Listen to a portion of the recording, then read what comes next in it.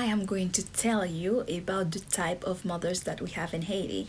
Like in the US, you have helicopter mom, permissive mom. So I'm gonna tell you how do you say these words in Haitian Creole.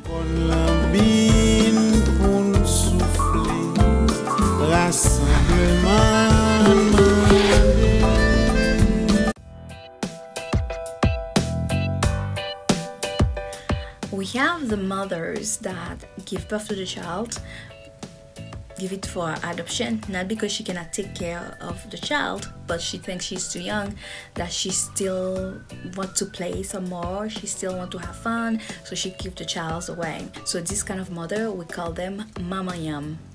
Mama yam. Mama yam in English means uninvolved mother. An uninvolved mother in Haitian Creole is a mama yam.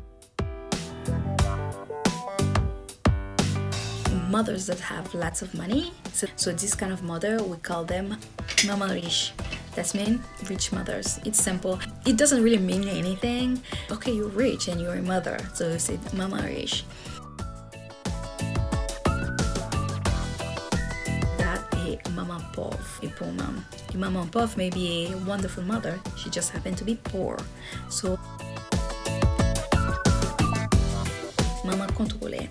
Mama contrôlée in English, a helicopter mom. She's involved in everything. She hover, and if her kids are going to the park, she goes to, she kind of spies on the kids, she spies on the teacher, she wants to know everything that's going on in her kids' life.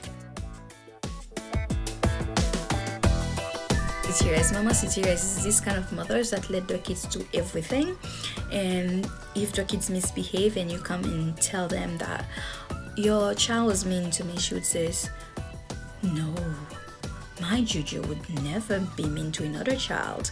My Juju is perfect. So this kind of mother, we call them mama sitirès, which is a permissive mom. So they are afraid to discipline their kids because they think that the kids may not like them if they discipline them.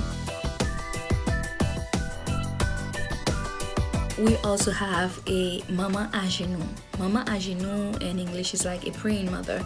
These are the mothers that pray for the kids to go to school and have a good day, that pray for the kids to have a good lunch, that pray for the kids to make friends, that pray for the kids for everything. So we call those mama à genoux, which is a praying mother. She's mama macoute. Mama macoute. Mama macoute, authoritarian mom. So a mother that is extremely strict, over the top strict, we call them mama macoute. So this is it for today. Until next time, Mali.